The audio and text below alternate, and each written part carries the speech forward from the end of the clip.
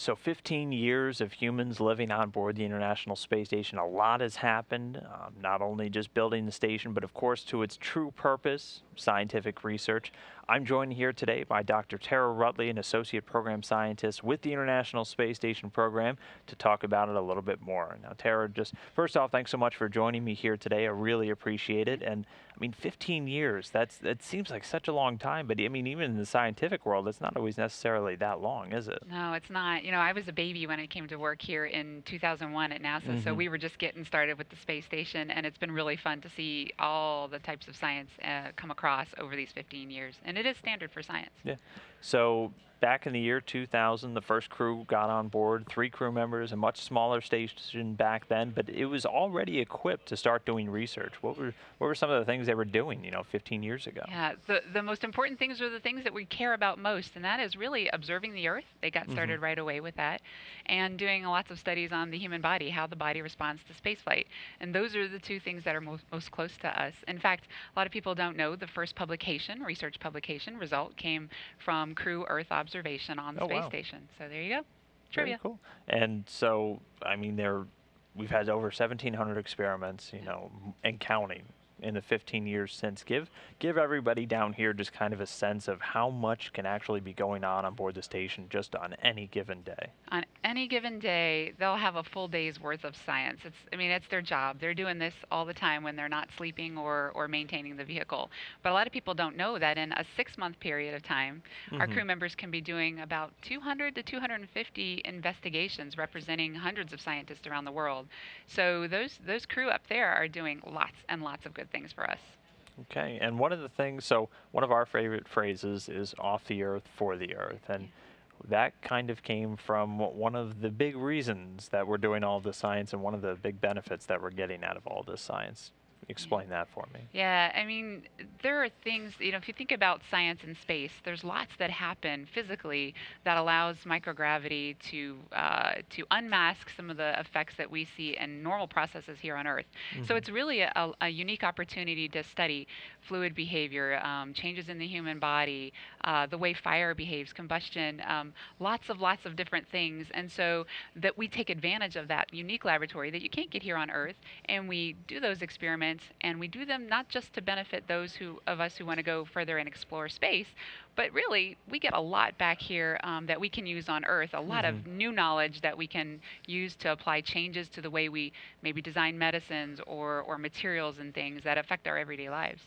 Okay, you touched on some of them, so let's dive right in. Yeah. Let's kind of go through the list. So 15 years, what are some of the areas that we've really been exploring, some of the things that have come out of that? I think one of the neatest new areas to come out of space station use that benefits Earth are enabling the commercial industry to access space.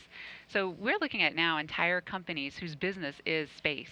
They send investigations to the space station. They provide access for other companies, and they just enable the commercialization of the space station, which Hmm. opens up research to everyone, and that's through the national laboratory effort.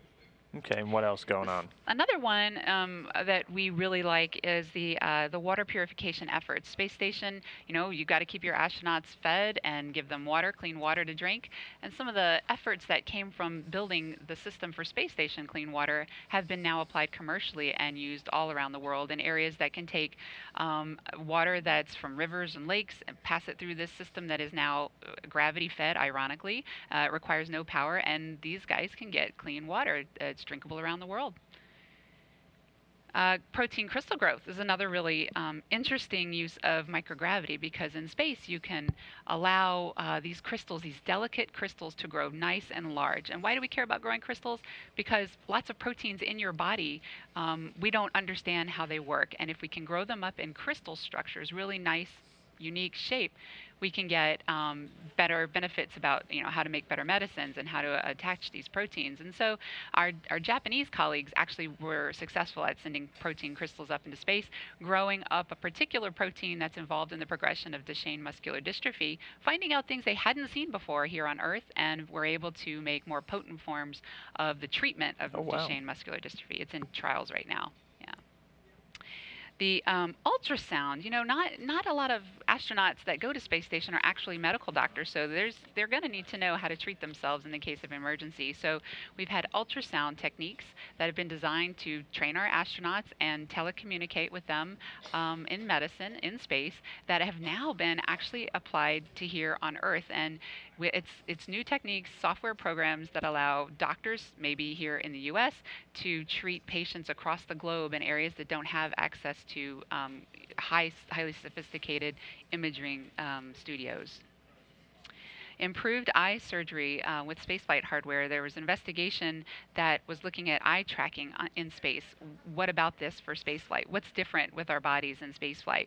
And so, new hardware that was designed to really watch how the eyes move, and that affects balances and frames of references, was actually, as it turns out, could be applied to here on the ground. And it was. It was taken and applied to commercial use, and it helps surgeons now who are performing eye surgery track the eye movements, track the laser of the surgery during the surgery. The robotic arms that the spaceflight arms, the Canada arm that we Mm-hmm. see on station, and the Dexter were developed by Canada, and the makers of that device have actually applied it commercially to a brain surgery assist device. Now these guys can do, doctors can do surgery on the brain in areas that you can't access otherwise. You've got to get through an MRI device.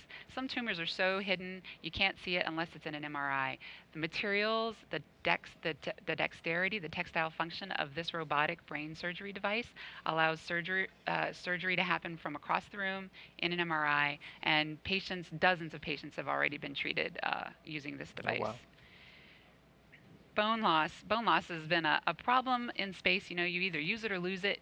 And in space, there's not a lot of use because they're not walking around. So we see a lot of bone mass loss.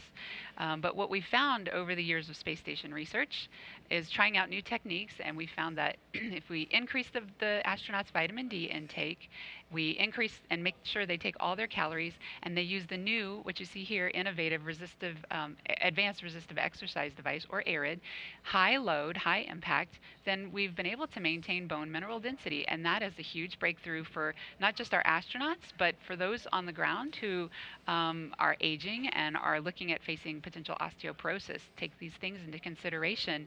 High load, take your vitamin D, increase vitamin D, and eat all your calories. We also are able to use other what we call model organisms, such as mice, to look at changes in the bone density losses and maybe apply new medicines and treatments, such as the company that produced the form of medicine called Prolia. It's used now in osteoporosis in treatment on the ground. Some of their work was done on space station to lead them to that kind of use for us today. So, also interesting are some of the changes that we're seeing from the bacteria that are on the space station that we send to microgravity. Some of these bacteria tend to become more virulent or more aggressive, and in some don't do anything. But what we've seen in some cases, such as Salmonella, is a model now that we can send these bacteria up to space, expose them, get them home, and look at the genes that have made them more virulent in space. What is it about the microgravity environment that could make them more aggressive? And when we understand that, we can apply it to vaccine development here on Earth, and that's just what we're doing. We've discovered new ways to develop potential vaccines for those of us here on Earth. So we've also been able to, through the 15 years of space station research, impact over 43 million students across the globe through programs such as YouTube Space Lab and Sphere Zero Robotics. They're usually inquiry-based projects that allow students to be involved in human exploration through science, technology, engineering, and math. So, this is our future, and there's something always ongoing with space station and students' involvement. Breast cancer treatment, much like the brain surgery device. Now there's a breast tumor treatment device that stems from the same creators of the Canada robotic arm, and now surgeons have been able to perform clinical trials of breast cancer remover within an MRI environment. So again, just imagine doing surgery while the patient is actually inside an MRI. You can't do it with people. You can do it with robotics that have the right dexterity and the right type of materials, and that's what they're doing. monitoring water quality from space. This is a big one. The hyperspectral imager for the coastal ocean, or the HICO, was an imaging sensor on the space station that helped detect water quality parameters. Things like clarity, water clarity, phytoplankton concentration, distribution of germs, cyanobacteria, in the water. It was built by the U.S. Naval Research Laboratory and put on station, but then there was a partnership with the Environmental Protection Agency that was able to take data from that instrument and apply it to now a smartphone application where now users can help determine places in where water is contaminated, places you wouldn't want to go swimming in. And now that we've got that kind of information, it allows more access for people to get to clean places of clean water. Finally, don't forget, Space Station is an Earth observation platform. It can cover up to 90% of the Earth's population, so where we can monitor things like disasters such as floods and fires, volcanic eruption, deforestation. The iServe project allowed us to do that in partnership with the U.S. Agency for International Development. So what happens is we can get images from Space Station, and we have, and been able to disseminate them from around the world, not just autonomously, but with crew astronaut interference as well, and allows us to do that. So, I mean, that's just a tiny picture of everything that's been going on. And just real quick in closing, I mean, 15 years in the books. What's the next 15 years of human research and human spaceflight research going to look like? Yeah, I think the next 15 years of space station utilization is going to cover both, more applications on Earth, and of course, it's going to do what we need to do to advance us to explore beyond low Earth orbit. But the thing is, it's going to take time. Science allows for science to be repeated, and publications come through. So we'll be seeing publications and results from space station come through over 15 years and beyond.